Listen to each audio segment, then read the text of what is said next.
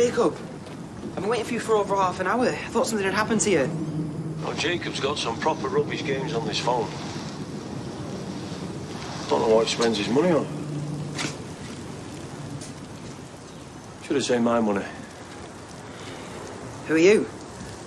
Me? Will Jacob not talk about me?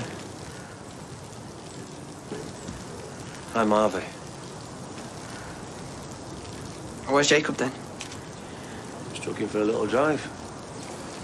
Dropped him off at the hospital after. Which is exactly what's coming to you if you've been ripping me off, son. Me, as if?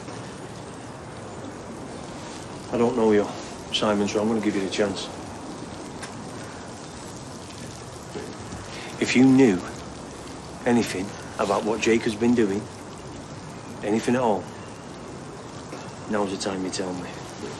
Right now.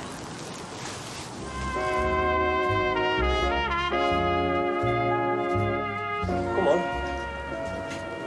You be stealing from me and all? No, I swear. You know Jacob was?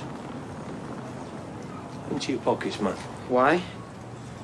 So I can see if you've got any McGee.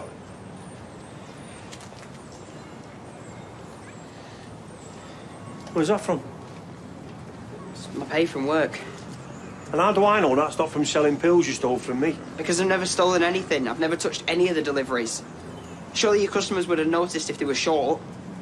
That's true. That was only Jacob, yeah. Right then, looks like you got yourself a promotion. Eh?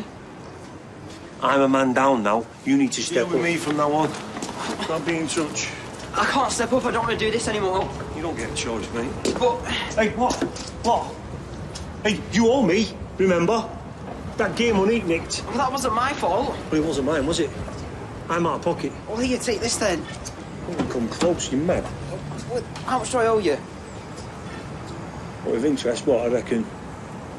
2 grand. 2 grand? You are? What, are you arguing now, are you? Hey? No. You're going to have to work hard, you, to pay me back. Call you about your next job. Hey, and if you're a no-show, you'll be in the hospital with Jacob. You get me? You little clown.